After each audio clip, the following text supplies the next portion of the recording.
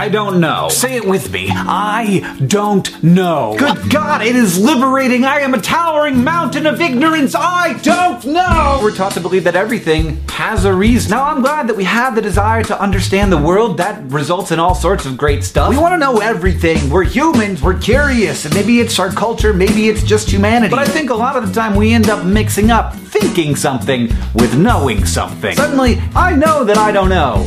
But somehow everyone else seems to know. They all know differently from each other, but they all seem to know. What I'm saying is nobody's opinions are correct in the world. And yet it's impossible not to tie your opinions to your concept of self. And often people tie those things so closely together that they begin defending their guesses as if they're defending their very lives. In a way, they are. This is why it can be so impossible to talk about certain topics with certain people. They've tied those suppositions to themselves so tightly with knots of narrative and constructed reality and values that there's just no untying it. And maybe unsurprisingly, in those situations, the best course of action is just to be friends. The world as we perceive it, as we've built it inside of ourselves, is a lie that we tell to ourselves, not out of deception, but out of necessity. We simply cannot understand the world as it is, and so we construct. But sometimes I just have to tell myself the thing that is definitely true, the truest thing I can say, which is that I don't know.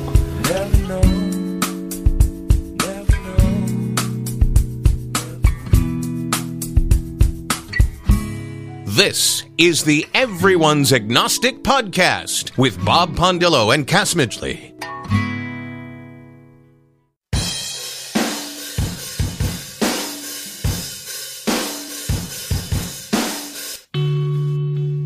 You know, it's been a journey. It's been a long journey. I had a very positive relationship with God for many years. I went through the death of a spouse. I went through various things where faith carried me through, and it was very important to me. Slowly over time, as my world was expanded, I started to travel, live outside the U.S., meet other people. I mean, it wasn't until I was probably in my 30s that I remember having conversations with people who said, I'm agnostic. And I was kind of like, what's that mean? Yeah. And then to have a conversation with a real atheist was a big deal. And then I was like, these people are really fun to talk to. Like, let's talk and explore some more.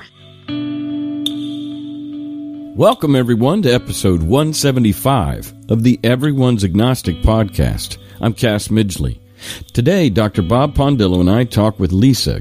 She Skyped in from the Netherlands, and she and her husband are U.S. diplomats. She was raised as a Seventh-day Adventist in rural Pennsylvania. She became an SDA pastor and was a chaplain at the University of Tennessee in Knoxville. And it's just in the past year that Lisa has begun identifying as, quote, solidly agnostic.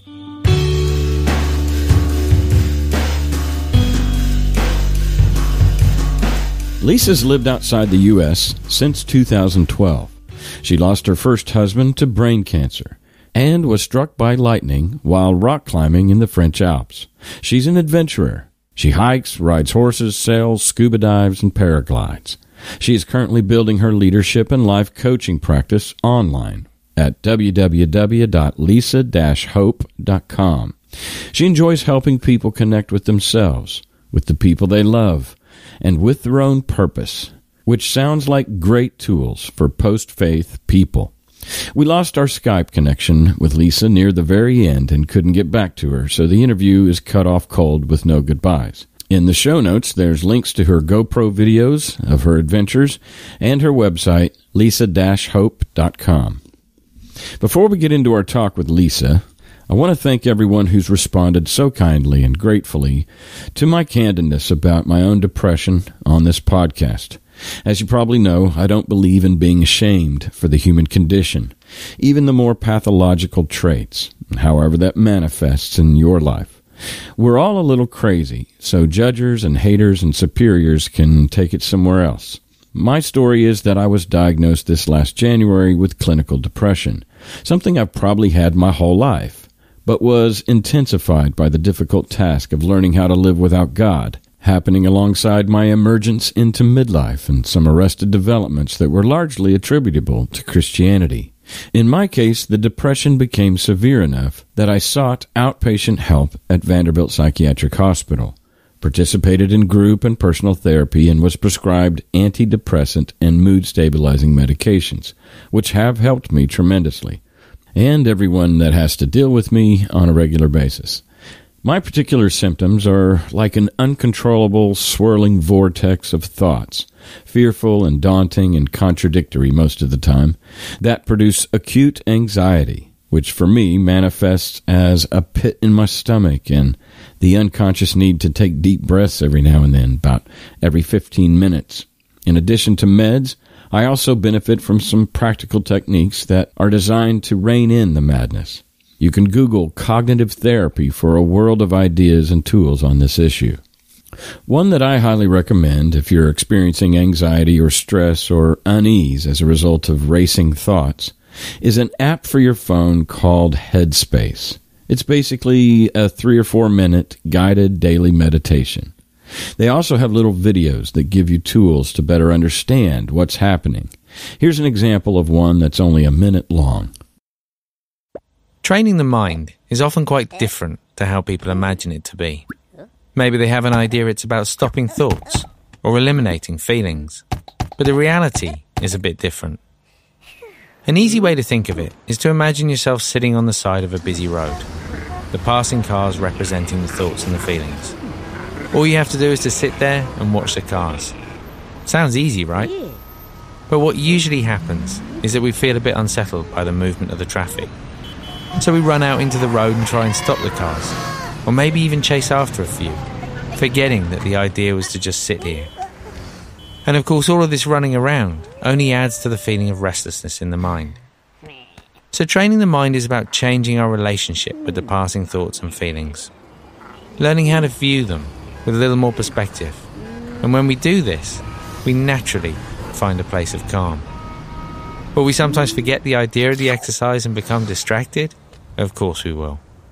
But as soon as we remember, here we are, back on the side of the road again, just watching the traffic go by, perfectly at ease in both body and mind. So there's a healthy way of thinking about overthinking, thanks to Headspace. I apologize if you're super mentally healthy and this doesn't apply to you, but again, I think we're all a little crazy and there's no shame in it. Please don't shrink back from seeing a shrink or even talking very honestly with trusted friends.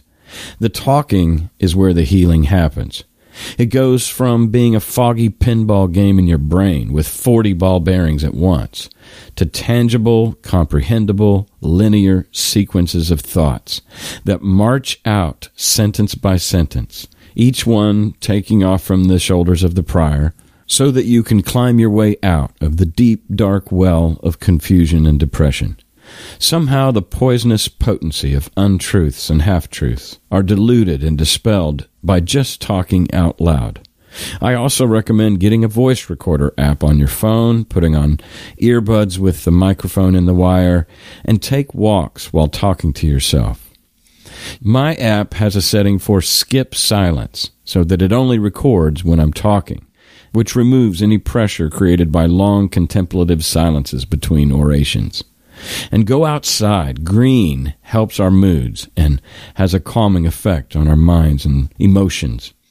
And if you're walking around talking to yourself in a semi-public place like a greenway or something, people will just think you're talking on the phone. It happens all the time. I know this is a bit prescriptive and preachy, so I hope that it's not too big a turnoff. I just know what's helped me. Which brings me to my last tip, and something I'm deeply grateful to have found. And that's some kind of creative outlet.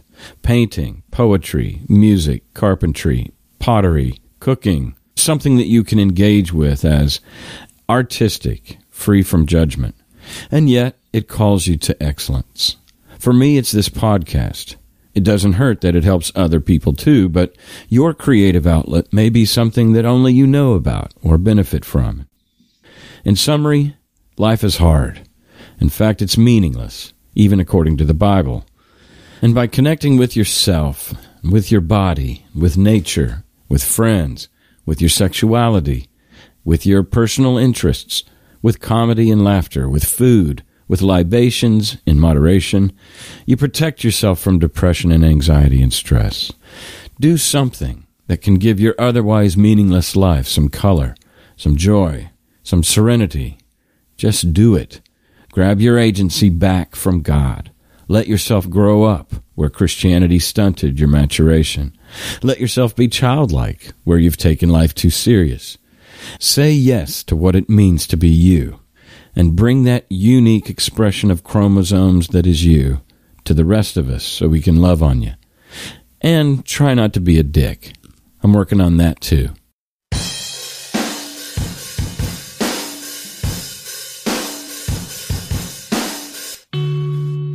We taped this conversation on September 30th, 2017. We interview people you don't know about a subject no one wants to talk about. We hope to encourage people in the process of deconstructing their faith and help curb the loneliness that accompanies it. We think the world is a better place when more people live by sight, not by faith. Subscribe to our podcast and leave a review wherever you listen to podcasts. Also, you can support us monetarily in 2 easy ways. You can pledge $1 per episode or more through Patreon. That's patreon.com/EA podcast. Or you can leave a lump sum donation through PayPal at our website, everyone'sagnostic.com. If you're on the journey of questioning your faith and would benefit from a community of fellow travelers, we have a private support group on Facebook.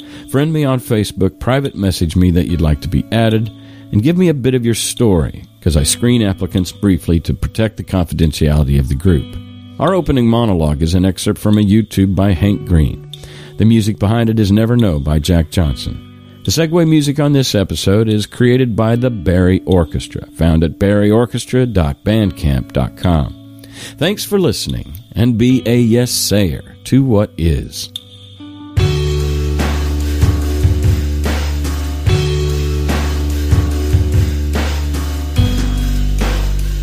Hey, can you hear me? Hello. Nice to see your face. Nice to see you. I'm really excited about this. A little nervous too, but very excited. So thanks for having me. I know you guys don't really know anything about me, so It'll be great. So, what are you going to go by today? Your whole name, or just doesn't matter? do I want to do this with my real name? But I do. I definitely do. But you can know that it was something I had to think about. Okay. Yeah. Sounds good. Well, let's just go there. You're out of the closet, or so to speak, with your family, or the first time I probably really was like, yeah, I'm definitely agnostic, was less than a year ago. Okay. I've talked to my family along the way. I mean, my one sister, she knows I'm doing this and definitely wants to listen to it. My parents, I probably won't invite them to listen to this, mainly because they don't like swearing, and I know that there's going to be swearing.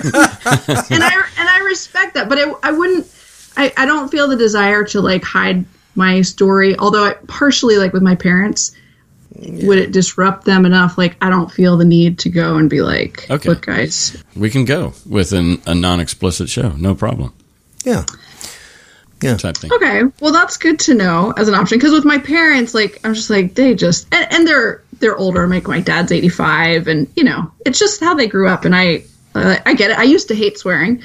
And is there a reason? Because you're not 85. So why did you hate swearing? Well, it's just, I just grew up without it. And honestly, I worked for the church. So I became a pastor. And I like to say working for the church drove me to swear and drink. I didn't swear or drink before I became a pastor. Well, let's go back there to that's funny. To your childhood. You were raised Seventh-day Adventist. Thinking back to my childhood, I had a nice childhood. Grew up in rural Pennsylvania. Grew up on a farm. I went to public school, which was a little bit different for Adventist kids. A lot of the Adventist church has a significant education system from elementary all the way through university. Mm-hmm. So a lot of kids just go to Adventist schools their whole entire life. I went to public school up through 8th grade and, kind of stood out as a kid because Adventists go to church on Saturday. The Sabbath starts Friday night at sundown, goes to Saturday night at sundown. Mm-hmm. And so I wouldn't go to parties, birthday parties on Friday night, Saturday, and that's when most of them were. Mm-hmm. So I kind of stood out a little bit. I didn't eat pepperoni. Adventists don't eat pork. They just do. So, yeah, first grade, I was the only kid on pizza day who would want cheese pizza when there was pepperoni pizza as an option. Didn't know that. Yeah, Wow. yeah. What part of rural Pennsylvania? Were you close to the Pittsburgh side or more to the Philly side? More to the Philly side. Yeah, just south of Allentown. Oh, okay. Yeah. Yeah, so A girl from Philadelphia, or from at least rural Pennsylvania, is now, we're talking to you from the Netherlands. Is that right? yep, I now live in the Netherlands. Wow, what time is it there? It is 5:30 in the evening. Oh, okay. Oh, that worked out. Not too bad. Yeah. It's 10:30 Central Time here in Nashville. Yeah. Murfreesboro. Yeah. Yeah. Well, awesome. So, not a whole lot of scar tissue from your church experience. In fact, you went right into ministry. Did you go to school for that, or what? Was there a Seventh-day Adventist college or something? Or? There's quite a few. I did not go to school to get into the ministry. I actually have a master's in health science. Okay. So I used to be an occupational therapist, and that's what I originally went to school for. My first husband died in 2005, and that was a major shift in my life. And it was a couple years after that I got a job as a University of Tennessee chaplain in Knoxville. Oh, wow. Huh. My daughter graduated from there. Yeah. So you were the chaplain for the Seventh-day Adventist kids then, I would guess. On campus there. Yeah. Wow. How long did you serve there? I was there 2.5 years. Yeah. Now, isn't the Seventh-day Adventists, weren't they the Millerites, the Miller? Yep. The Millerites, the guy that thought that the world was going to end and then it didn't. So then he said, okay, I made a mistake. And then it didn't end again. And then he said, then the great disappointment happened, as I recall. That was 1844. Yeah. And, Yeah. have you noticed there's been a couple of times, at least this year twice, I think, where somebody has said the world's going to end, and of course it hasn't. But boy, that notion of the apocalypse, the end of the world, that is a strong and durable, idea. It keeps happening over and over and over again for like 2,000 years. Yeah. It's been happening. People keep saying, the world is going to end. Yeah. Weird, huh? Well, and Seventh-day Adventist, the name comes, seventh day from going to church on Saturday, that's the Sabbath. But then Adventism, that's all about Jesus' second coming. And so it's a really significant part of Adventist doctrine and teaching. I don't know where you guys land on the premillennial, postmillennial, do you believe in the rapture as an Adventist or any of that stuff? Not a rapture. The basic sequence is Jesus comes back and the righteous are raised. Those who are dead are raised from the dead because they believe, Adventists believe in you sleep when you die, you don't go right to heaven or hell.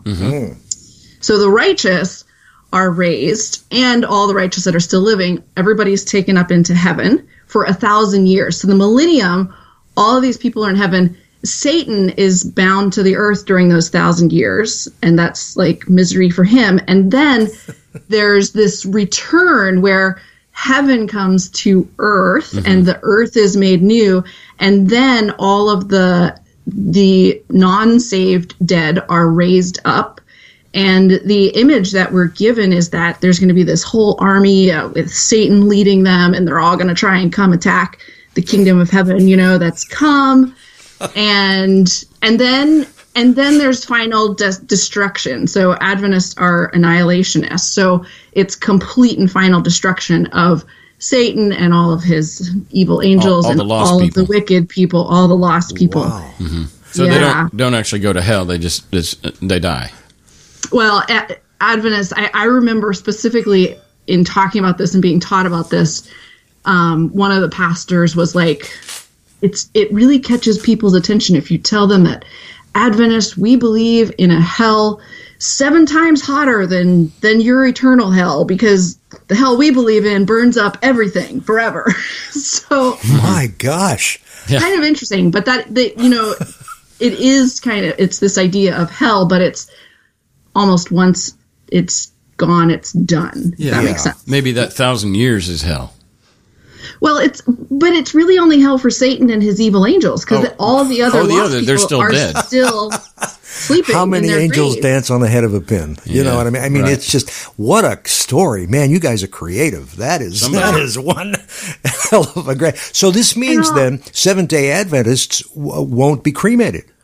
Sort of traditionally, but it's not a real firm thing. And I grew up, my dad wants to be cremated, and we've known that. I mean, I've known that for since I was a little girl, and I remember talking to my mom about it. And for a while, she didn't, and I think she's moved to a place where she wants to be cremated too. So Adventists, I mean, in essence, it doesn't matter because God's going to bring you back from ashes or whatever. Sure. Well, that's all that's left of people that have been dead hundreds of years anyway. So. Yeah. Well, that's true. If you're going to believe that God can raise you from the dead. Why not? Yeah, sure. Wacky shit. And in a way, I mean, like, in listening to other people's stories on the podcast, like a lot of people have this, fear and dread of hell.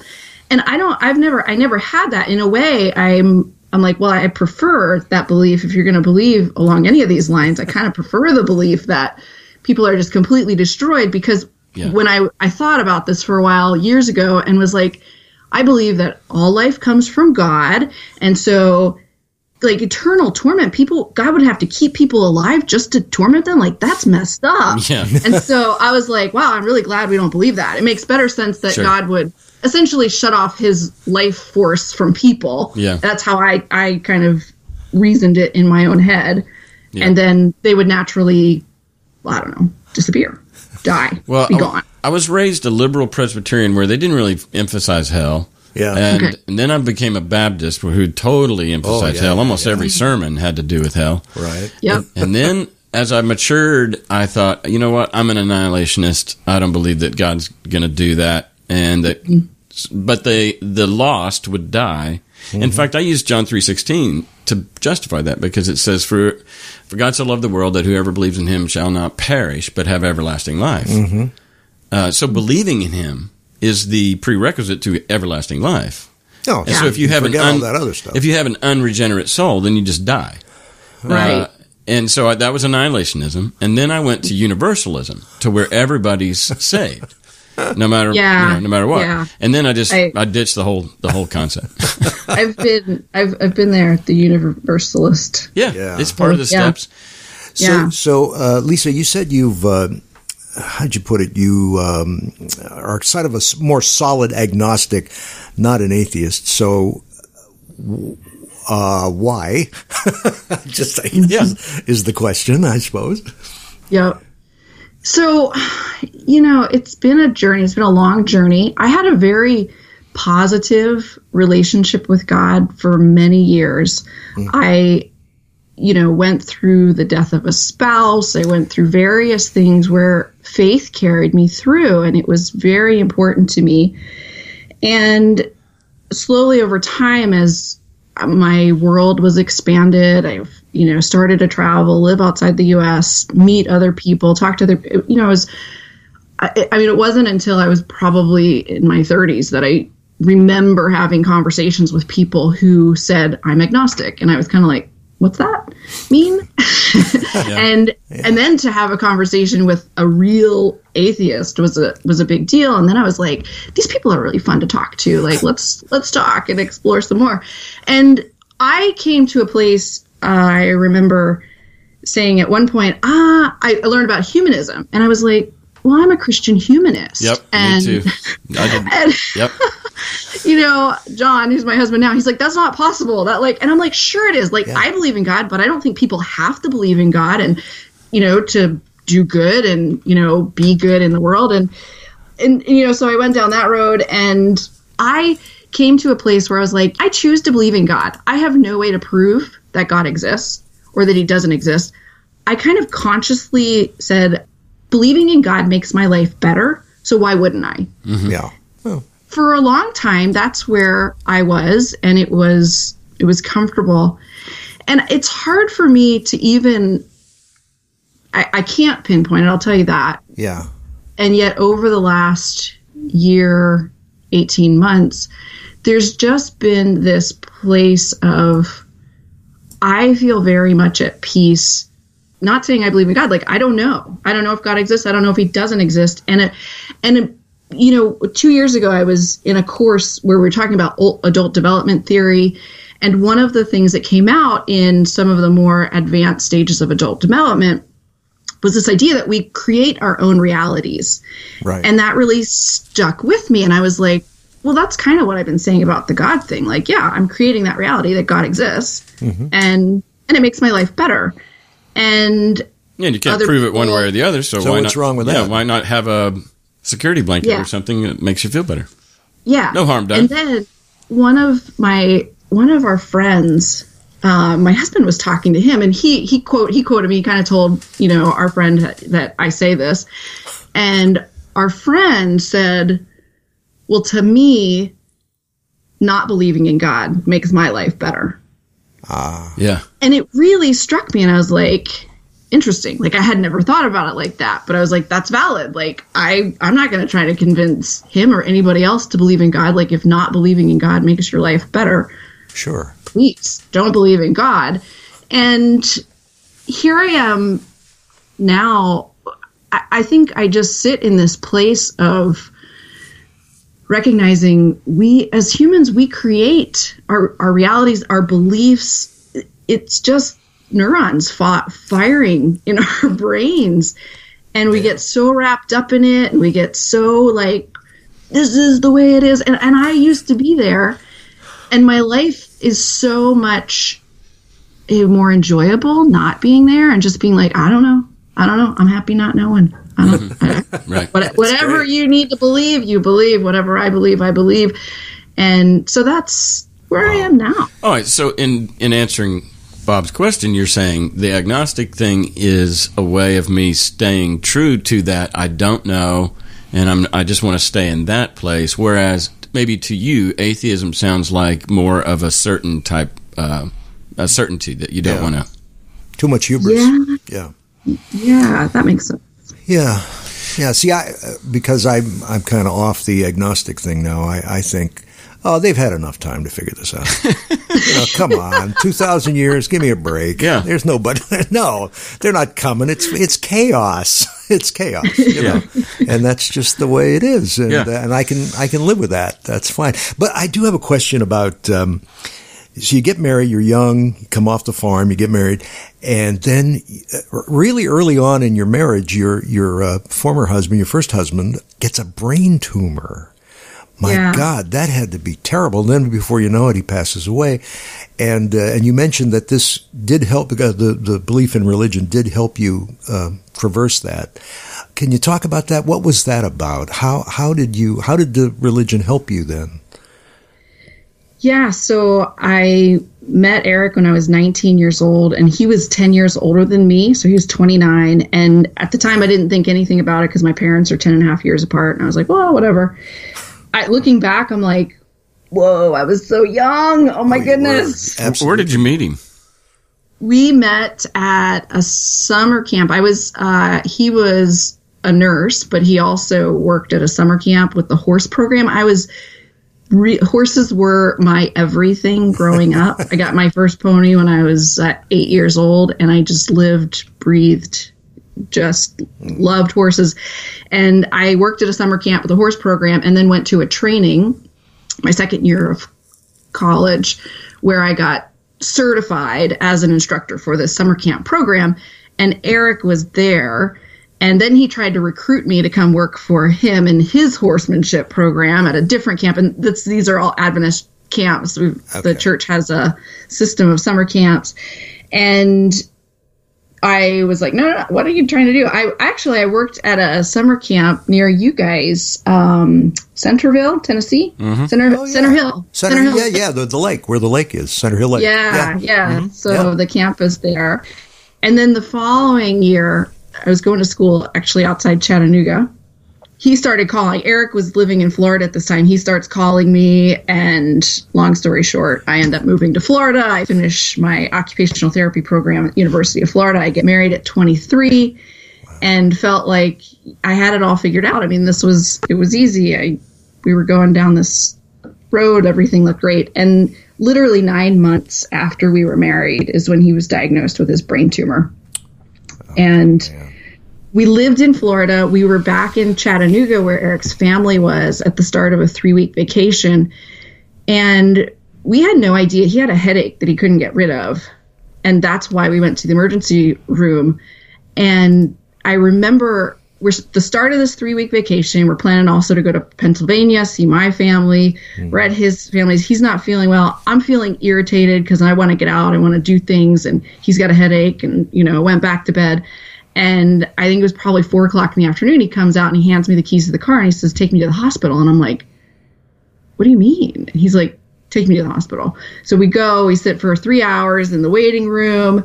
And then finally we get in and they do it. They basically said, yeah, it looks like you have a bad sinus headache. Let's give you something for that. And fortunately, Eric, he was a nurse and he looked at the doctor and he's like, it feels like a really bad sinus headache. However, I'm a nurse and I don't come to the ER for a sinus headache. So you better scan my head. So they did a CAT scan. And sure enough, the doctor comes back, really wonderful bedside manner.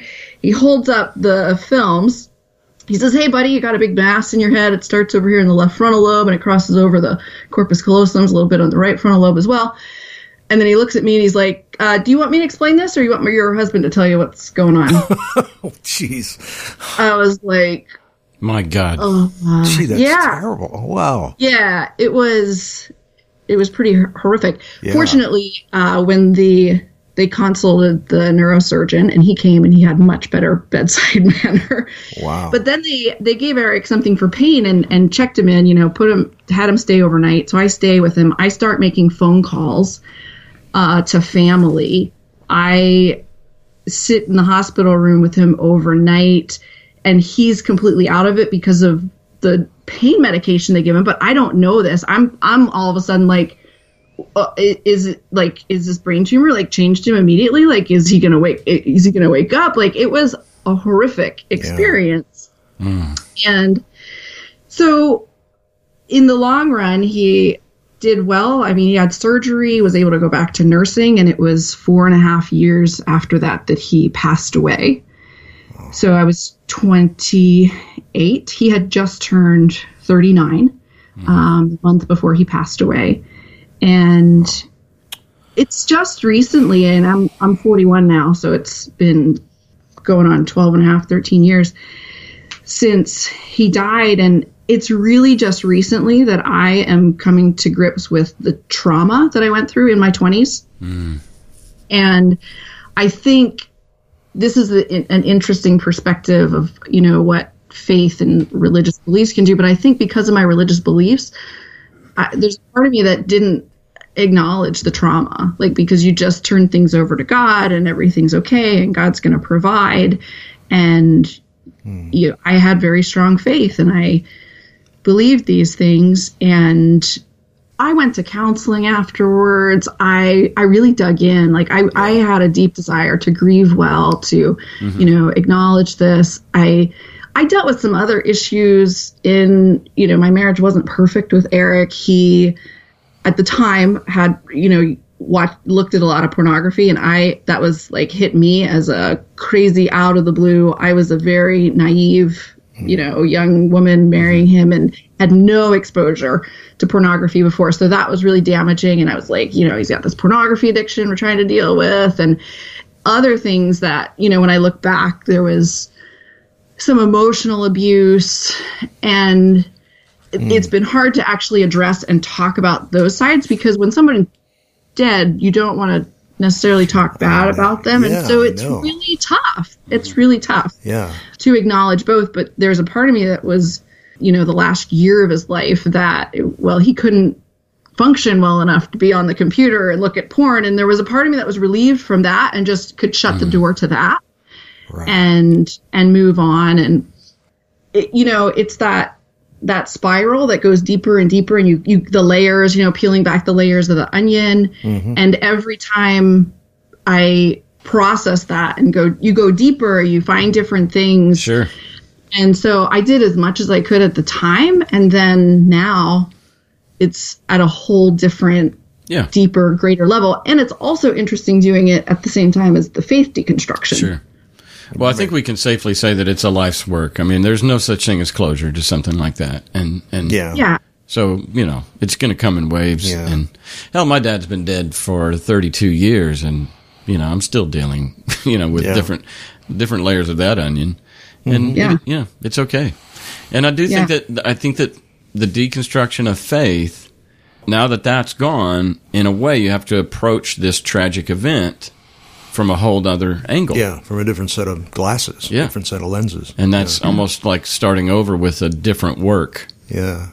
And there is, not to dwell on this, but there is, guys are guys. I mean, not all, but clearly. Oh, yeah. But there's something about the visual where we're as guys, I guess, stimulated that way. But when you're a Christian and you're a woman, then you're going to take that personal, right?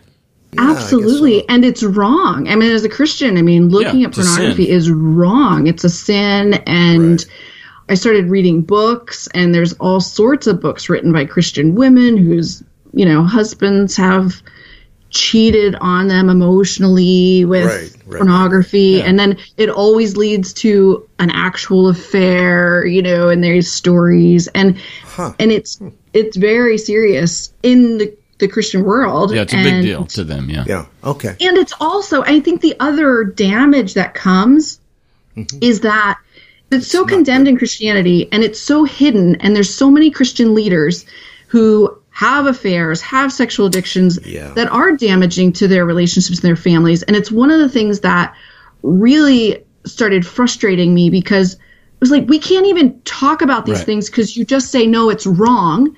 And sex outside of marriage is wrong. And, masturbation is wrong, and pornography is wrong. And it's like, we can't even have a conversation about this. Yeah. And that's where we go wrong. It is totally wrong. Raising our kids and helping them to make healthy emotional decisions. Mm-hmm. Sure. Yeah, in fact, Cass, you talk about this a lot, about why was I created with this problem? Yeah.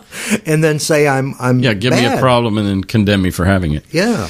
Yeah, and I'm just reading a book right now written by a family therapist, and she calls this off the tableness or something like that. To where it's off the table. When somebody comes in and says, we're going to take this subject off the table, meaning it's forbidden now. Yeah. We're going to censor this conversation, and that's incredibly damaging. And so this is, I remember even as a Christian, well, not even as a Christian, only as a Christian, going to like men support group or accountability group, they would call it. Yeah. Mm-hmm. And I'm just an open book. I've just always just been blabbery about everything. I'm shameless. I don't like secrets. I don't have any, and I love to talk about it. Well, so when you go to this group, you probably say, I masturbate. I jumped right in. I was like, I really, and back then I would call it a struggle. I'd say I'm struggling with pornography. And honestly, you could just crickets. Like, as far as nobody, they didn't want to talk about it. They wouldn't say anything. Because they all doing the same thing. Well, exactly. I thought that would open them up, but no. No, because it is this taboo thing. And it's like, it's just saying stop it.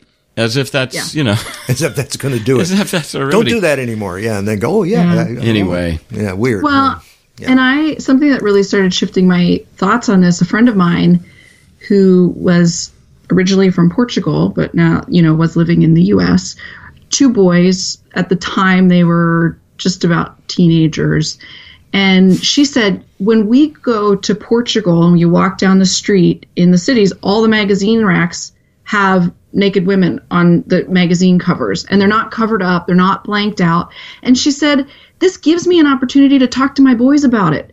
Here in the States, everything's hidden, everything's in the dark, it's all secretive, and it makes it more powerful because, I have to hide, and that gives people like a little bit of a high, I'm hiding, I'm secretive with this. And a lot of, I appreciate living in Europe. There are just naked beaches, 2 kilometers from my house, and it's not a big deal. It's just, you're absolutely right. Nakedness, it's humanity, and we've objectified and made it so bad. Which created an energy around it. Yeah, exactly. The taboo. Exactly. It's like the forbidden fruit. Don't go in that door. Well, and now all I want to do is go in that door. That's where I'm going. So you actually, it makes it worse. So I've been to those. I've been to a beach in Nice, France, and topless, and it was more than just topless. But there was topless women playing volleyball of all things. Yeah, and it's no big deal. They're there with their families. Yeah. Maybe they're there with another girlfriend. Maybe they're there with a boyfriend. It's just no big deal. And I was a Christian at the time, and I could feel the energy drain out of the beach that day. Out of my heart. in mind, because I was always just a lust, forbidden lust. Don't look, don't think, don't think that thought. And the fact that they were just out, just being nude and being human anatomy, it's just, it literally.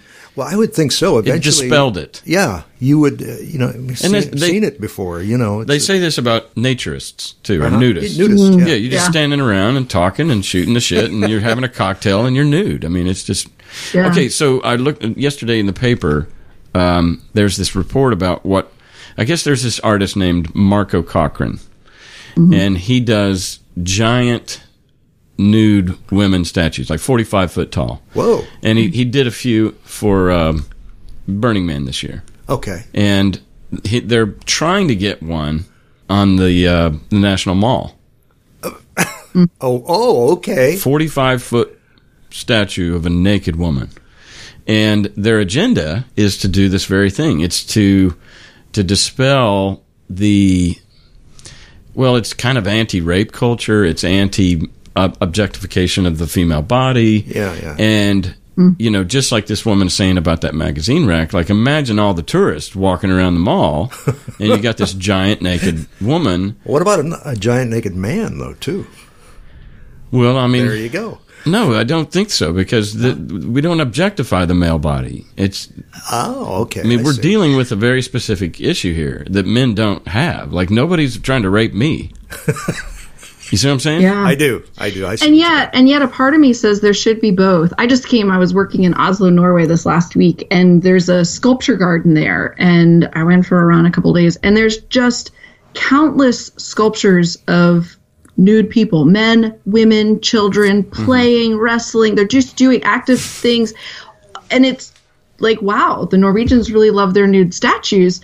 And yet there's a piece of me where it's like, we need to be more comfortable with both. Yeah. Even though men aren't objectified and nobody's coming after you to rape you, we need to become more comfortable totally with both. Like it's a human body. Yeah. And I think it is one of the damaging things that, and it's not just Christianity, a lot of religions, you grow up with a discomfort of your body, and it's not okay, and it's a dirty thing, and it's evil. The body is evil. Well, just this notion of I control that woman. I put her in a burqa or you know what I mean? And you may not gaze upon her, just her eyes.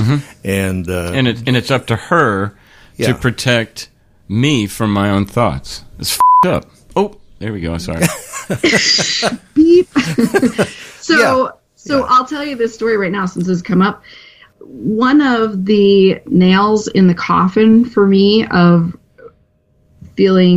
embracing Christianity per se, we lived in Saudi Arabia for 2 years. Oh boy.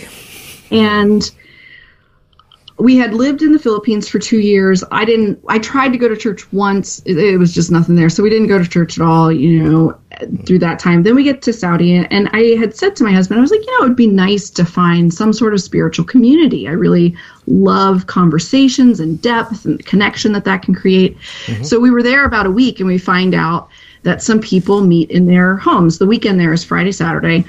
And on Fridays, they have a little gathering in their home, and Christianity is illegal there, so people are don't say anything, too loud or anything. But it was just a nice family gathering, several 5-6 couples and kids, and I was like, this is going to be great. This is exactly like singing around the living room, just a conversation. Everybody comes from different denominational backgrounds, so we'll just all enjoy being together. Home churches are great. I mean, I always loved home churches. So this is, you're walking into, think this is going to be great. Yeah. So few weeks into it, we offered to host at our house. We hosted our house. And by this time, I have noticed that only the men lead out in discussions.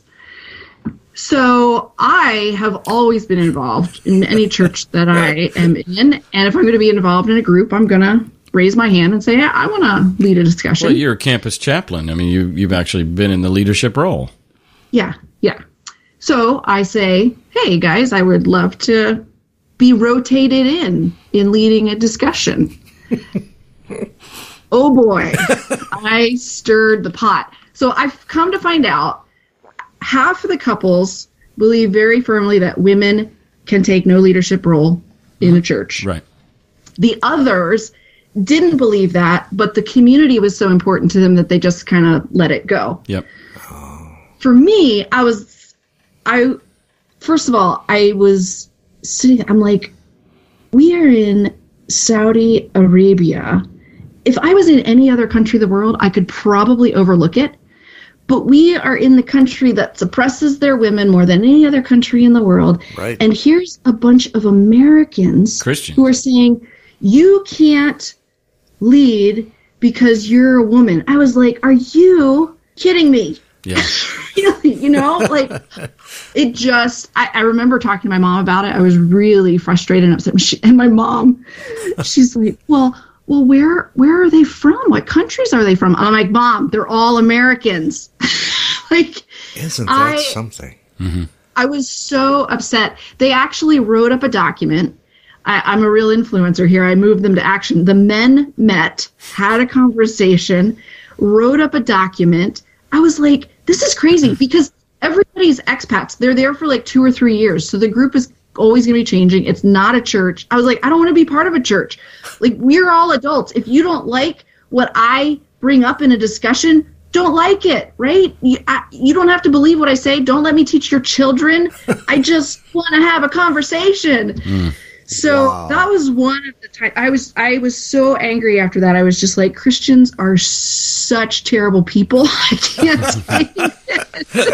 That's close-minded for sure. You didn't have to wear a hijab or whatever they call it, the covering of your head, or I guess maybe outside you did.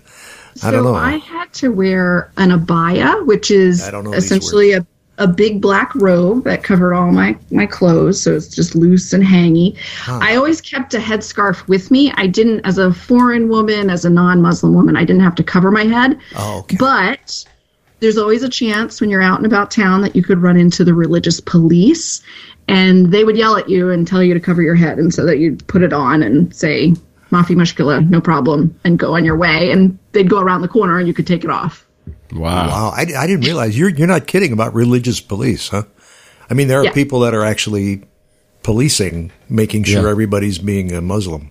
Yeah, and that is, fortunately, that has actually declined. While we were there, the religious police, some of their authority was taken away. So I just read that women are now permitted to drive there. Mm-hmm. That's a big deal. Yes. That's just this week. Mm-hmm. It's a huge deal. I couldn't drive. Foreign women couldn't drive.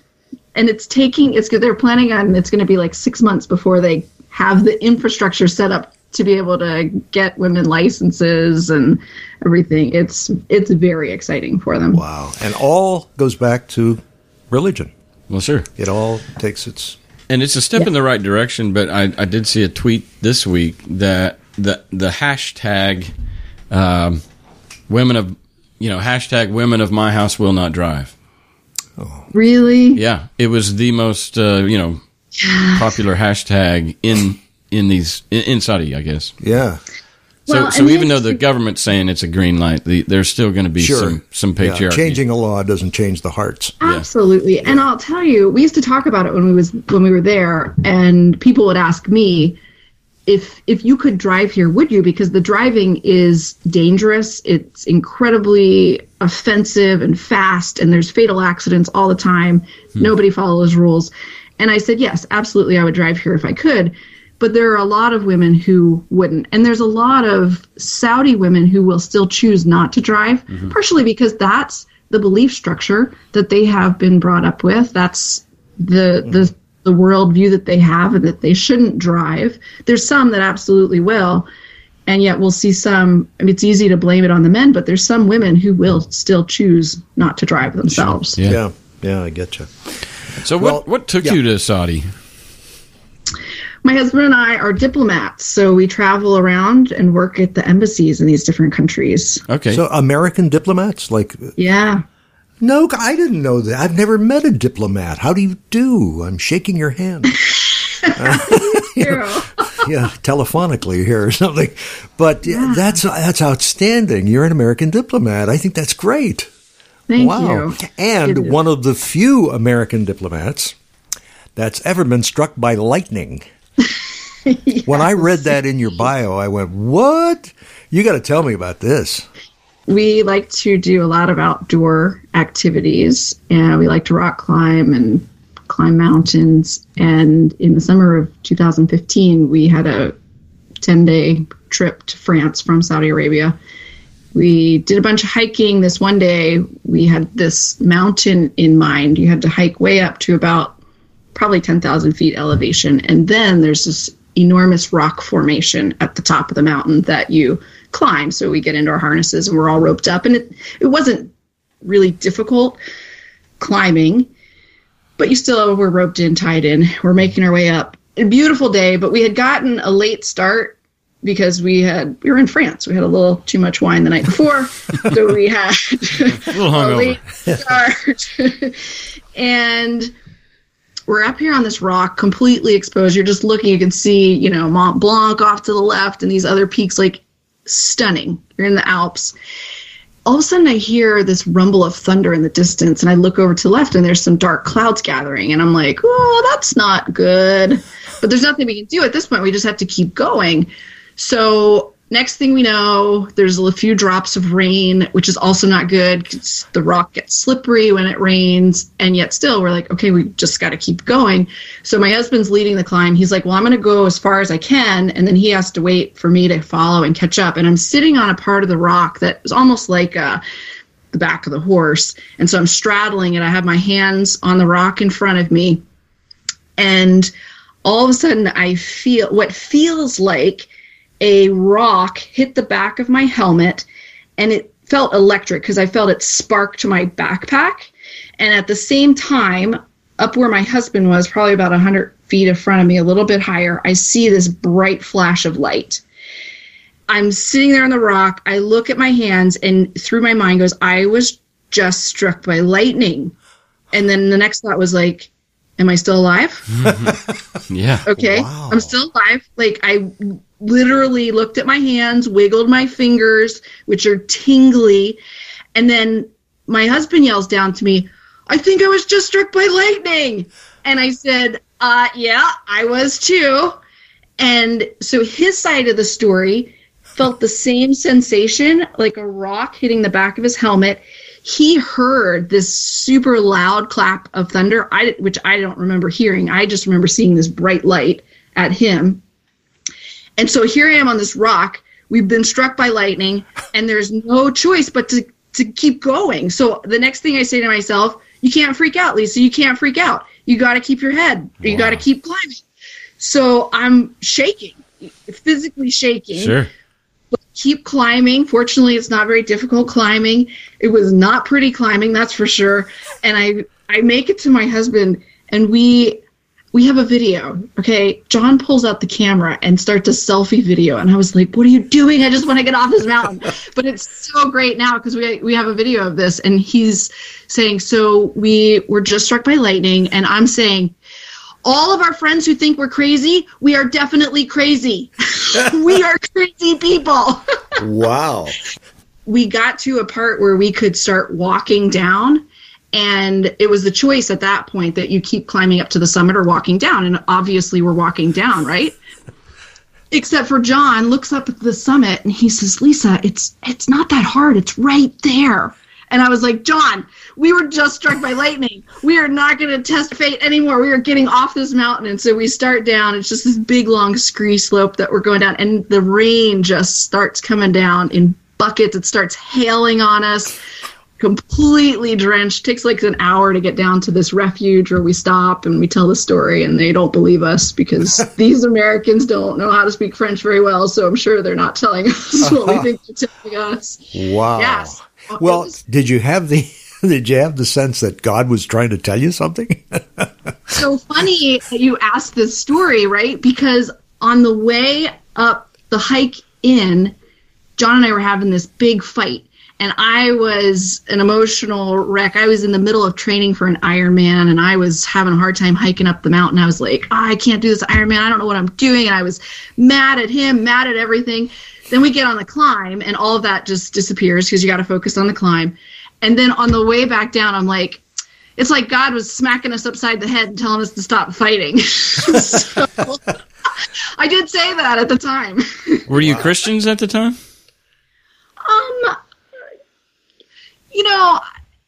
I don't know. Ask, like, we both, so my husband grew up Seventh-day Adventist as well. And so for a long time, we both, and he was declared agnostic long before I was. And we both really for a long time felt, we grew up with a Christian worldview. I mean, how do you stop being Christian? It's your mother tongue.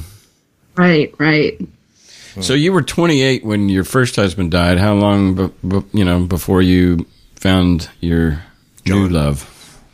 It was 4 years before John and I started dating. Did you say 4? 4, yeah, after Eric died. How long have you been married? We have been married 6 years. Okay. Cool. What is the role of diplomat?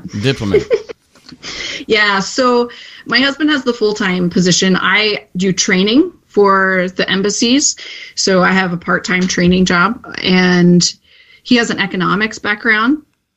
And foreign service officers serve in our embassies and our consulates around the world, and essentially they're liaisons between the country's government and businesses in that country, American businesses and foreign businesses who want to work with the U.S. And it's where a lot of our foreign policy comes from, is the diplomats around the world are in communication with these various countries' governments and sharing back to Washington what they're doing and thinking and having the day-to-day conversations. How's that going with Trump? Yeah, it's an interesting time to be representing the U.S. government abroad. I bet. It's a difficult time, I'll be honest with you. It's noticeable, the difference of how people treat us as Americans. So have you served under many presidents, or just Obama and now Trump? Okay. Right. Yeah, he's not held in Trump. I mean, is not held in very high esteem in Europe. Around the world. Around the world, certainly in Europe. Yeah, I mean, you can see Middle East too. Yeah, you name it. You're right. So you have to deal with. So you're standing there, and they have a feeling about Trump, so you're going to get it because you're the one in the way right now. They're going to tell you a few things, I guess, huh? Yeah, and you have to try and be diplomatic and listen. And it was very interesting before we left Saudi, so it was before the election, but everything was in full swing with Trump and Hillary. We went to a diplomatic event, I think at the Belgian or Dutch embassy, and some guy, my husband introduces him, and he says, yeah, I'm from the American embassy. This guy looks at him, he says, I'm sorry, and turns and walks away. Wow. Yeah. And later on, they ended up talking and having a very interesting conversation. But it's hard when you're representing your country, and that's part of the reaction. Yeah. What nationality was that guy? I believe he was European. He was either Dutch or Belgian. Yeah. Yeah. Wow. Well, that's tough. So everybody's, no matter where you are in the world, you're being touched by, what's happening in this country. Sure. Yeah. Yeah, it's interesting. So you're okay now. You're in a good place, and you're a diplomat, and you're agnostic for the time being. Anyway, what's next? I mean, for me, it's a continual process. I think some of the other aspects that I'm in the midst of with my deconversion process is dealing with a lot of guilt, or recognizing the guilt that comes with this change in beliefs. And it's interesting because there's a fairly small group of friends from, where I lived in the past that I feel guilty. I feel like I let them down by my beliefs. I was a strong Christian leader. I influenced a lot of people. I preached sermons. I loved to give talks. And so to step so far out of that circle and that belief set, I feel a lot of guilt. I read an essay by Elizabeth Gilbert a couple years ago called Tribal Shaming that has helped me name this and understand this. But she talks about how tribes, groups of people, it could be families, it could be church groups, it could be any number of types of groups, shame the members who leave. And it's so painful for the member who steps out of that.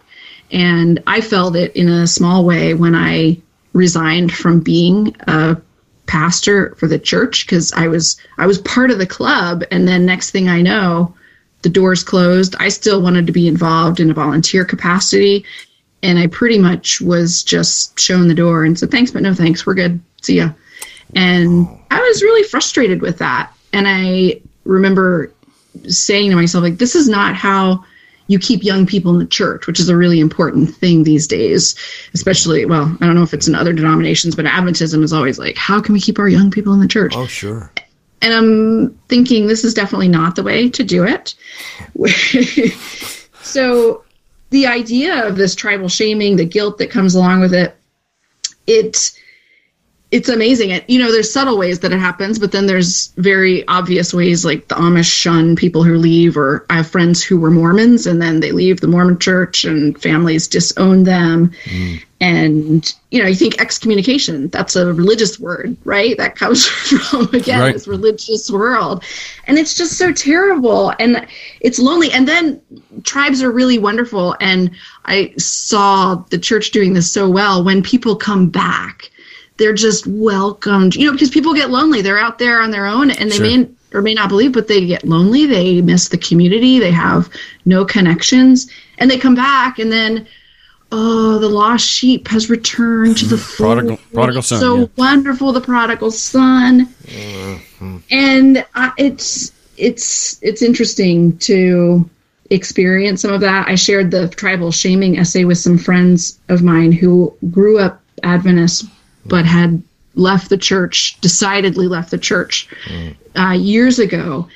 And my one friend just said she wept reading it because she experienced so much of this. And it bothers me that this entity that is supposed to be about love and acceptance causes so much rejection and disconnection in the world through their approach. And yeah, so, naming that and recognizing that I'm changing, and the reasons why I change are reasons I didn't choose a lot of things that happened to me. I'm reacting and choosing my pathway forward in this world.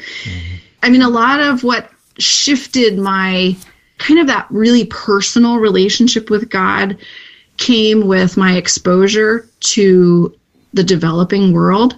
And I've traveled to so many places where the vast majority people live in severe poverty. They always will. And growing up in the U.S., I had an idea that the world is really developed by and large. Like, sure, there's a few countries in Africa that still have ways to go, but by and large, the world's developed. And since I've traveled, it's not true. The world it's not true. It is not true. And it's really struck me. And I hear people praying now, and I used to be the person praying for a parking spot close to the door at the mall, right? You pray for somebody's dog. Obviously, we pray for people, but we pray for all sorts of things. And I look at these people around the world, and I'm like, how does God distribute answers to prayer? Because these people here sure aren't getting their share. And I've come to a place where you can't make sense out of all that. There's so much inequality. There's so much suffering around the world that this idea of a God who's all in control, and the people after the hurricanes, I have friends who are like, oh, I'm so grateful God protected my house and my boat. And I'm like, yeah, but what about the people who, I know, hopes and dreams, hopes and prayers. I hear that like a parrot over and over again. On Facebook or something? Yeah, hopes and prayer. You have my prayers. Well, that's not enough, to tell you the truth. It doesn't work. No, I mean, get up and do something to help, or pitch in some money or something. But prayers, and once you kind of realize, my God, the world is chaos. It's just chaotic. there is no intercessionary being that's going to come and change things. You got to do it if you want to change it. Exactly. That intercessionary being can be you, can be your neighbor, can be, and that's the other piece. Religiously growing up Adventist, there's a big focus on heaven and the afterlife. It's okay if you have a miserable life here because you're going to go to heaven and you're going to have everything there. It's going to be wonderful. Years ago, I struggled with that, and I was like, wait a minute. The Bible actually says eternal life begins now. So then the kingdom of heaven is here. Shouldn't we be taking care of ourselves here? And I saw friends who would stay in miserable, abusive marriages because I can't leave them because God told me I have to stay, and it's okay because I'll go to heaven. And it's crazy. Really damaging. Yes, absolutely. Let me ask you this about your faith, because you mentioned that it proved to be a salve for the death of your husband, and it kind of helped you get through things. But the notion of heaven helps a lot of people deal with their hard life here because they're promised a better life there. And, has there been any kind of shifting in you as far as maybe thinking that you're going to see him again someday, and then now you don't?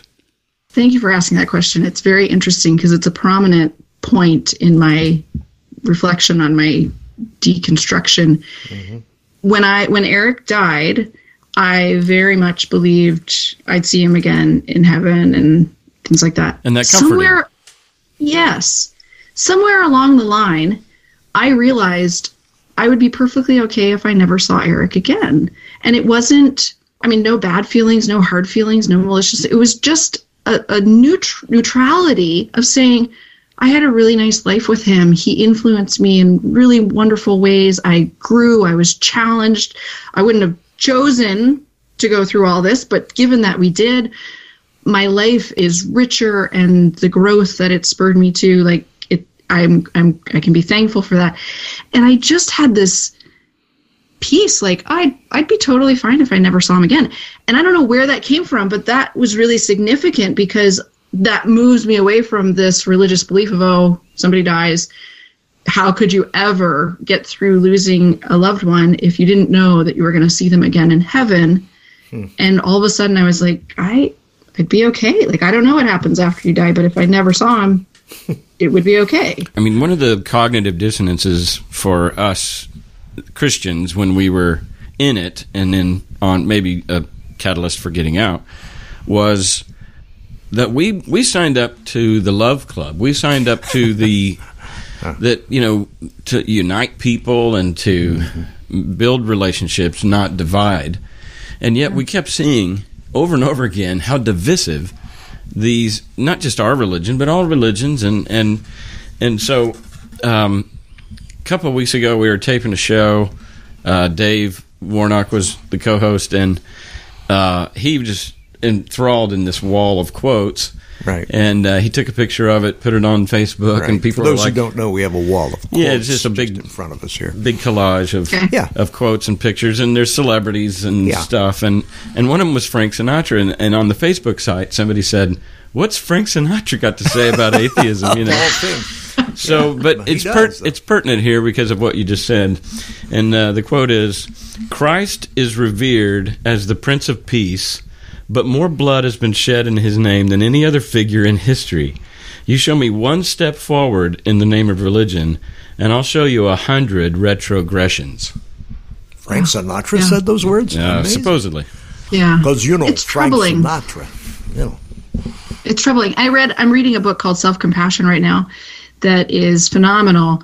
And one of the things, she's actually quoting another author who's a Buddhist woman, Tara Brach, and she talks about when we believe that we have nothing good in us, it separates us from other people. It makes us withdraw into ourselves, and it creates these separations. I'm like, yeah, but that's the theme of Christianity. You're not good enough. There's nothing good in you. Yeah. And it blows my mind now that I'm at this point in my life and journey of it creates so much disconnection and rejection and loneliness, even though it's designed supposedly to bring people together. And granted, a lot of churches do a lot of good things with community, and yet that perfection, that drive for I've got to become a better person, I have to be perfect like Jesus, it's unhealthy. I think it's damaging. It creates anxiety and depression. And to realize I'm a good person, I have good things in my life, I have good things to offer. And even when I was very much in the midst of the church, I would question this because I was like, it doesn't make sense, because you're saying there's nothing good in me, but the Bible says that Jesus lives in me and Jesus is good. So doesn't that mean there's something good in me? Like, hello. Well, only then. Not adding up here. Yeah, only then, though. He's the only good in you. That's what we believed, is that there was no good in you, and that's why you needed to have your badness replaced with his goodness. I'm now the righteousness of God in Christ Jesus. Yeah. So and I think this is really, really destructive, because just by definition, you will withdraw from others if you feel this way about yourself. I mean, there's a psychology there. I'm sure there's research to prove that. By the way, I'm a huge Tara Brach fan, so just drop that out there. And I recommend her podcast, and it's BRACH, Brock. Okay. Yes. Fantastic. Yeah. Anyway, here's the thing about heaven and hell. I mean, it's been the theme of this episode, so I'm just going to go back to it for a second. And that is, I'm so glad to hear you say, Lisa, that you were like, wait a second, he's going to keep people alive just to keep torturing them. I mean, the concept is the most horrible, corrupt, evil imagination that ever hit the human mind. Yeah. So it does great damage. So if you're in line at Walmart, or you're anywhere, and you're meeting people that aren't Christian, and you have to compartmentalize that person like that. Yeah. Because otherwise, you're going to have to actually deal with the cognitive truth of them being tortured forever. 10,000 years go by, and we're just getting started. Yeah. So that'll f you up, and so you have to distance yourself from that person, emotionally, maybe even subconsciously, and it's because you felt like you were bad inside. Now you're justified by Christ's blood. They don't have Christ's blood, so they're still unjustified. They're going to burn in hell, and I have to separate myself from it. Wow. It's the worst thing to ever happen to human society. What do you say to people who say, well, I don't believe, but I'm going to bring my kids to have them grounded. I'll bring my kids in to get them grounded. How do you react to that, Lisa? I believe my parents did the best they could. So I look back on my childhood, and I'm sure I have some issues, but my parents were loving and did absolutely the best they could. My husband, John, he grew up as a pastor's kid. Dad's a pastor. And as an adult, he says, I wish I was brought up agnostic. I wish I was brought up open to various beliefs. I know more people at this point in my life with kids who are not taking their kids to church, even if they did grow up in church, because they want their kids to have a bigger picture. They just want to bring their kids up as kind and loving human beings. Accepting. And and if they choose something, great. But I will say that these people that I'm referring to right now, the majority of them are ones that I know who are not living in the U.S. And I think that a lot of my friends from high school, from college, that connected with on Facebook, don't stay in close contact with. It surprises me sometimes, because these are people who didn't care about church at all back then. Now they're taking their kids religiously. I don't have kids, so I can only say so much. Yeah, I get it. Yeah, but so, I think I would not take kids to church. I would. Oh God, no. Yeah, I would love on them and explain things to them and say, let's talk about Buddhism. There's a lot of people that believe this. Let's talk about that. That kind of stuff. Yeah, just critical thinking skills. Yeah. Well, and kids, I remember I was 5 when my grandfather was killed unexpectedly in a car accident. And I remember very specifically the memory of, after his funeral, asking my mom, will Grandpa be in heaven? And she was surprised that I was asking. And she's like, yeah, why are you asking? And I said, well, I never saw him in church. And she explained to me that he had, hearing problems, and he, just didn't go for that. I still, to this day, I don't know if she just told me that because I was a 5-year-old and she didn't want to scare me with saying he's not going to be there, or if that's the case.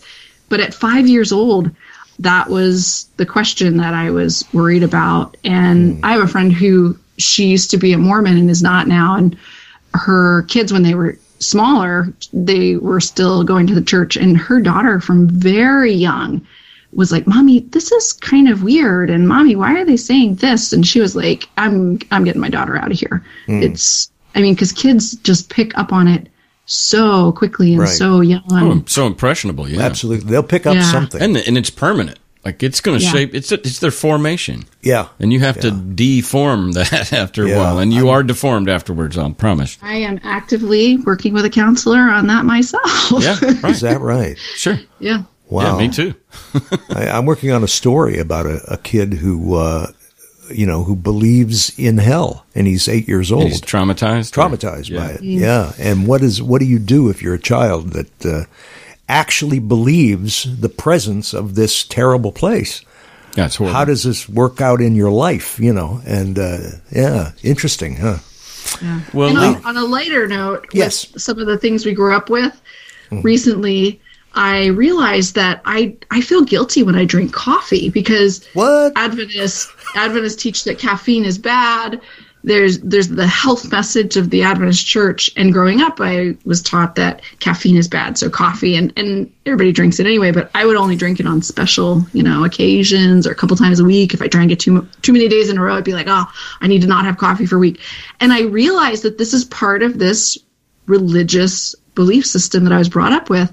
And I was telling my friend, and she was just like, there's all kinds of studies that say coffee's good for you. Like, what's the problem? I was like, yeah, whatever, I know, but I'm still with this. And she said to me, she's like, Lisa, do you enjoy it? Do you enjoy sitting down and have a cup of coffee? And I was like, yeah, I do. And then I was like, I'm having a cup of coffee every day. This is therapy for me. And for the last 4 weeks, literally, it's just been the last month, I've been drinking coffee every day. How about that? Well, the Lutherans pound it down. I'm telling you, they drink gallons of it. So it has, the Seventh-day Adventists not so much, though, huh? Wow. Well, they're not supposed to, but they drink coffee. I'm sure they do. Yeah. How can you not? Starbucks are everywhere. But see, and we have to fit in the word agency in each show, and that was it. That's the moment of agency when you're actually asking yourself, do you enjoy it? Yeah. Yes. Does it hurt anybody? Well, it's kind of good for you. And do I mean, like, we're talking about the I of existence. Like, this is existential for a Christian to ask themselves, what do I want? Because, but when you're a Christian, you're really supposed to surrender your will over to the will of God. So you'd be asking, does the Holy Spirit want me to have coffee right now? Or something like that. Just, you're a puppet. Absolutely. Yeah. Absolutely. And that's one of the things that my counselor, just in the last 8 months, has helped me realize is that I don't pay attention to what I want. I don't pay attention to how I feel. Mm-hmm. Huh. And I didn't even realize it because it's just natural. It's just ingrained, and it comes from my Christian religious upbringing. And I didn't make the connection ever before. Mm-hmm. And I've made that connection, and it's liberating and so freeing. And just, it's almost like this wonder that I have of like, wow, I can really just pay attention to how I feel right now. And if I want that, or if I don't want that, or if whoa, this is fantastic. That's outstanding. We laugh, but it's not funny. No, I know. And I'm proud of you, and congratulations. It's like you've dialed in your radio frequency to yourself, and it's been blasting all these years, but because you were tuned to a different station, you didn't even know it. And now, hey, the music's great, at this station, which is me. Yeah, I'm broadcasting and I'm listening. Right. The music of you. That's and right. To give myself permission to say no. That's a significant thing. Yeah. I was reading, that Christian mentality. You be a submissive Christian wife. You need to submit to your husband and blah blah blah blah blah. And to feel empowered of I can just say no, and I'm 41 years old, and I'm finally coming to terms with this. It takes a while. So, Lisa, was your marriage to Eric patriarchal? Yes. Okay. So there's a lot of baggage there. Mm-hmm. Yes. So normally at this point we go into like, what do you do for fun? And you've already talked about your rock climbing, and you put in your bio that you've paragliding, scuba diving. You're an adventurer. Yeah. And instead of going down that and just repeating that, because we already know that you're an adventurer. There was one adventure on, I suppose, your honeymoon with John, where you had another near-death experience. Oh, that's right. So most people go to resorts and nice, warm, sandy places where people bring them nice drinks with umbrellas for their honeymoon. Mm-hmm. We got married on Ocracoke Island in the Outer Banks. Nice. And British Columbia? No, that's in North Carolina. Yeah, that's in North Carolina. Okay. But then we flew out to Seattle. John's grandmother had a house on a gorgeous isolated lake in British Columbia. She was back east for our wedding. We went to her house for our honeymoon. So we just spent some time on the lake, hiking, being around. And then we had 4.5, 5 days. We were trying to decide what to do. And we decided to go on this canoe trip that would take, normal people would take 8 to 10 days. We did it in 4 days. And it's a circuit of lakes and rivers that goes in a circle in the British Columbia wilderness. And beautiful, spectacular. We saw a moose. Fortunately, we didn't see any bear. Beautiful first couple days of weather. You're just paddling down these mountain lakes. It's smooth. It's calm. It's gorgeous. I'm not a big fan of canoeing. It was on my honeymoon that I said to John after we're canoeing for about 5 hours one day. It's like, did I ever tell you that I don't like canoeing that much? Okay. He's like, now's the wrong time to spring this on me. So third day, we're going up this lake, and the wind is coming at us, and the wind is so strong that there's waves forming on this lake. And the waves are crashing over the front of the canoe onto me. I'm in the front, flooding the canoe. John's in the back. The wind is so strong. You put your paddle in, and it feels like you're putting into concrete. And you pull, the canoe moves forward a foot, and then you let it out, and the wind blows you back 2 feet. So we have to pull out this rocky coast on the beach, and the canoe, we have to try and keep it from getting battered against the rocks. We'd be out there in the middle of the wilderness, nobody to rescue us. And it's miserable. And it was during this time that John loves to quote me saying, "This is not what I wanted to do on my honeymoon." I'm going to bleep that out. Yeah. So we get through this day, and we have a peaceful, calm evening. It rains just a little bit. We wake up in the morning. You're looking out at this beautiful rocky mountain. There's been snow up on the top, or it was rain down where we are. It's just gorgeous, spectacular. One more huge lake to cross to get us back to our car, back to our vehicle. And the wind is now blowing behind us. And so normally it's recommended that you go around the edge of the lake and stay close to the shoreline.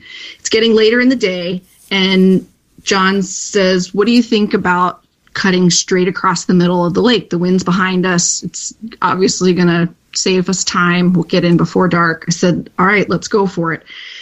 So we're paddling, and the waves are getting bigger and bigger. And so the canoe starts to surf the waves. So the front of the canoe comes up so high that I go to paddle, and my paddle's in the air because the front of the canoe is up so high.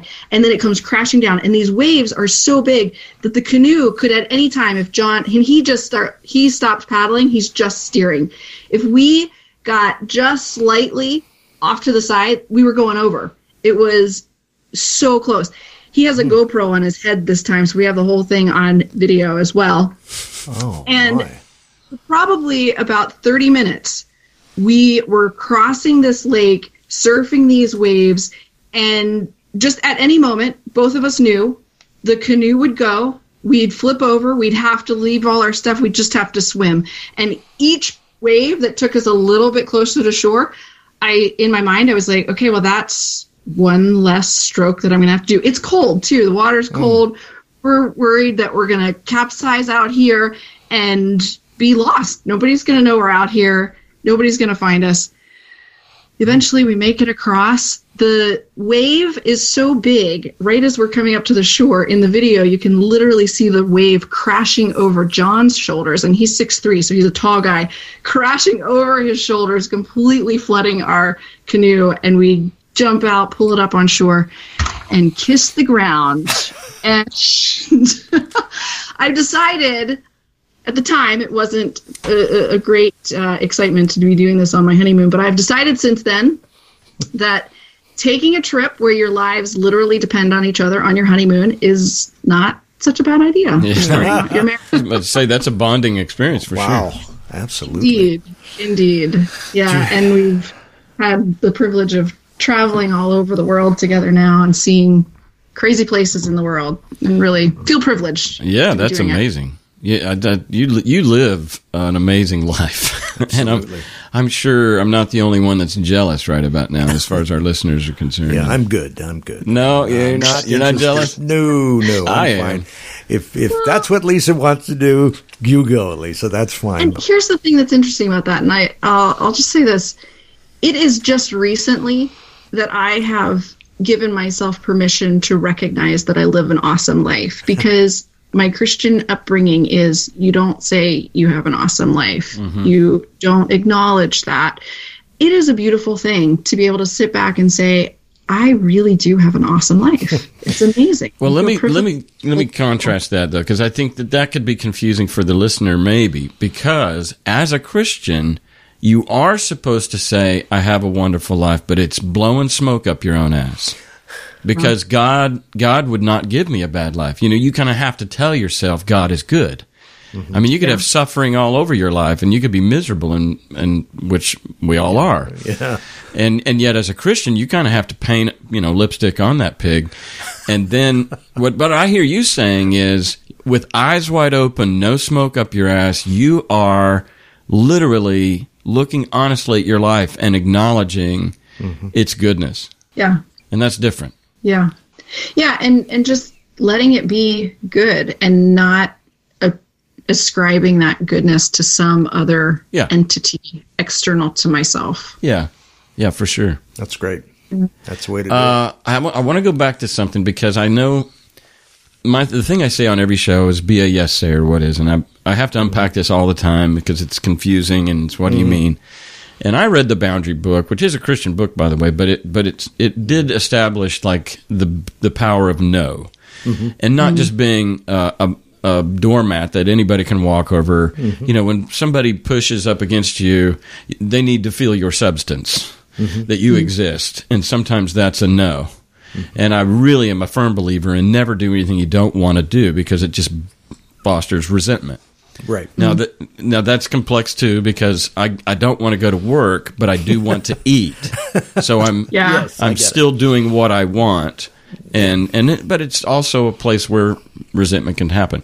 But anyway, one of the things you said earlier is that you're learning to say no, and I just think of that as boundaries as well. But that is a place of maturation in your journey, it sounds like.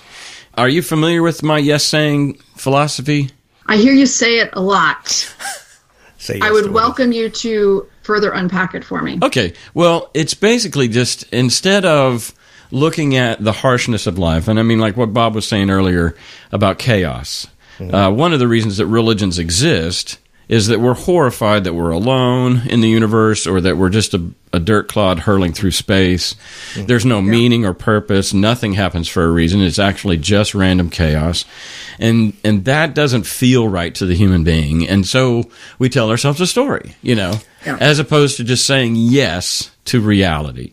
So you look at your body and you don't like your hips, or you don't like your hair, or you don't like your this or that, and you're disgruntled and maybe even bitter about your life circumstance or whatever. Yeah. It's just the opposite of whining and complaining is saying yes to what is. Now, it's always has to be supplemented with the yes and.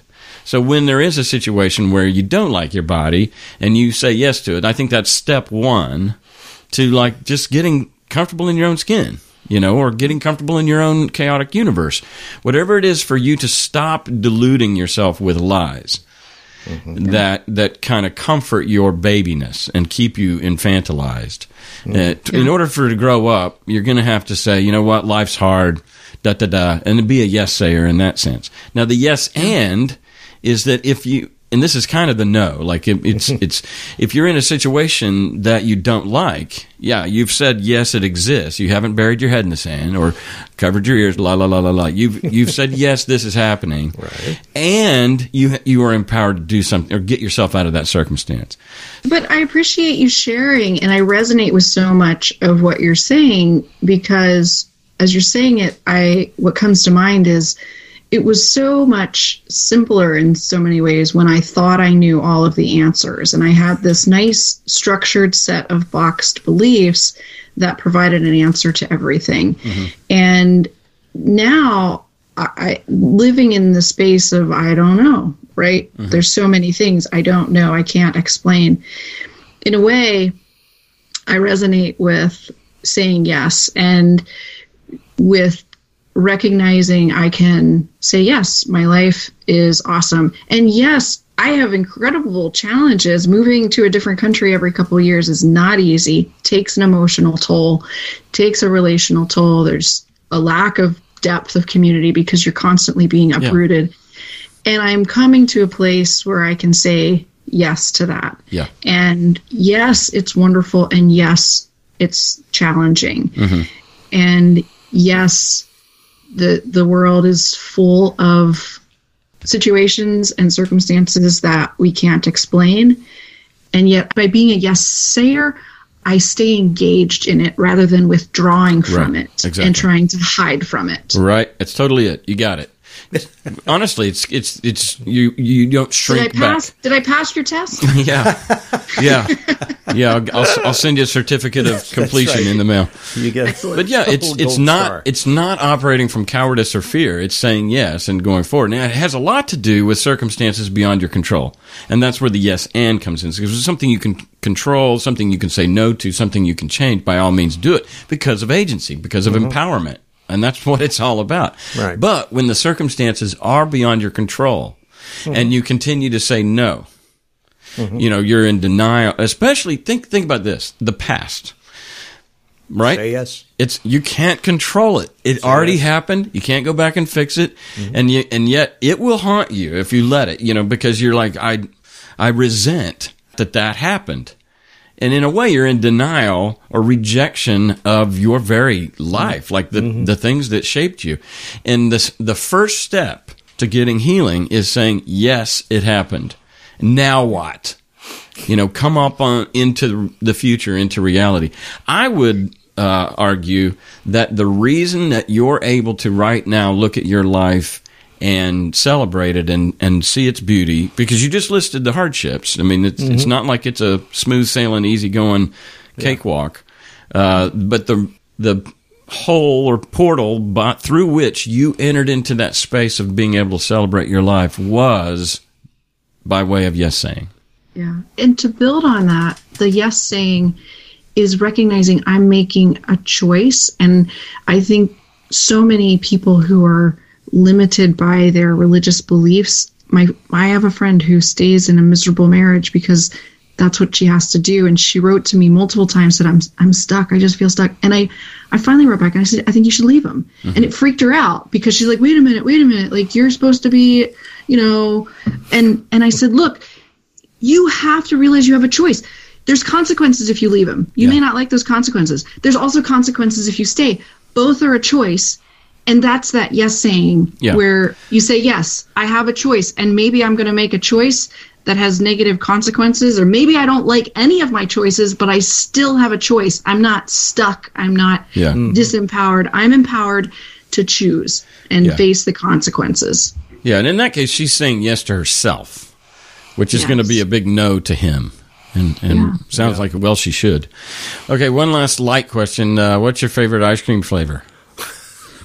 So I was one of those freakish kids who grew up not really liking ice cream. No. My whole family is like ice cream freaks. We'd go out for ice cream and I'd be like, I don't really want ice cream. And they'd be like, what? Whose child are you? Who are you? Yeah, but I love gelato. And we were just in Italy and we had this amazing mint gelato with this dark chocolate gelato, and it was to die for. All right. Great. All right. I keep saying one last question. I keep thinking of another one. I promise this is the last one. Right. So do you listen to music on your iPhone or earbuds or anything? I do. What's the last song you just played on your on your iTunes or whatever? Most recently, I've been listening to Jason Isbell. Okay. Yeah.